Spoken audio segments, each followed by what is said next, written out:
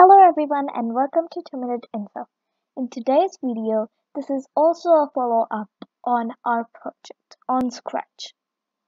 So, in the part 1, we explored the if-then block. In the second part, we explored if-then else. And in this part, we are just going to be summing it all up. So this is the part 3. And in this video, we're going to be fixing the mistake. First, let me just tell you the project once more, which was if I'm pressing the spacebar, then I want the Scratch cat to move forwards 10 steps. If I'm not, then I want it to move backwards. Okay.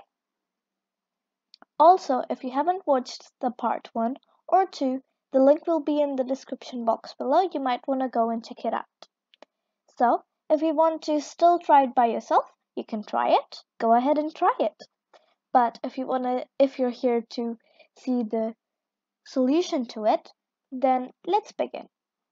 So, to start this off, we're going to be introducing a new block. Let's go in Control, and let's see this beautiful block right here, which is the forever block. This is a loop block. So, with this block, you can loop something up. As it says forever, it will go on forever and ever. Okay, let's snap this in. Okay, that won't do anything. Let's take it out and snap it on top of all of this. Also remember, you can't snap any block below the forever loop. So, this is what we've got so far.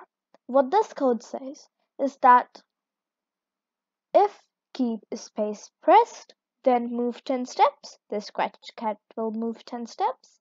Else, if the space bar is not pressed, then move -10, which will be backwards. Also, as this is in a forever loop, it will go on forever and ever. So, before you watch how it looks like after doing the forever block, what do you think will happen? Okay, keep that at the back of your mind and let's run this and let's see what will happen. Okay, go. Okay, let's press the space bar now. I'm still pressing it just to tell you. Wow, now we can move it like this, and this is like a little animation. Okay, let's stop it and bring the Scratch cat in the middle. There we go.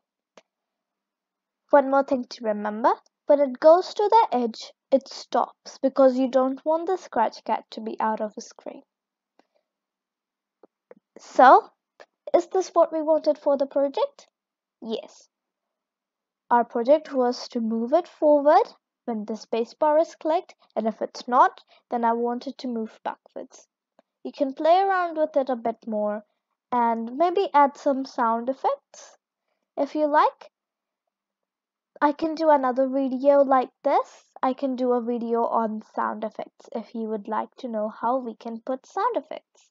Comment down below if you would, and I'll see you in the next videos.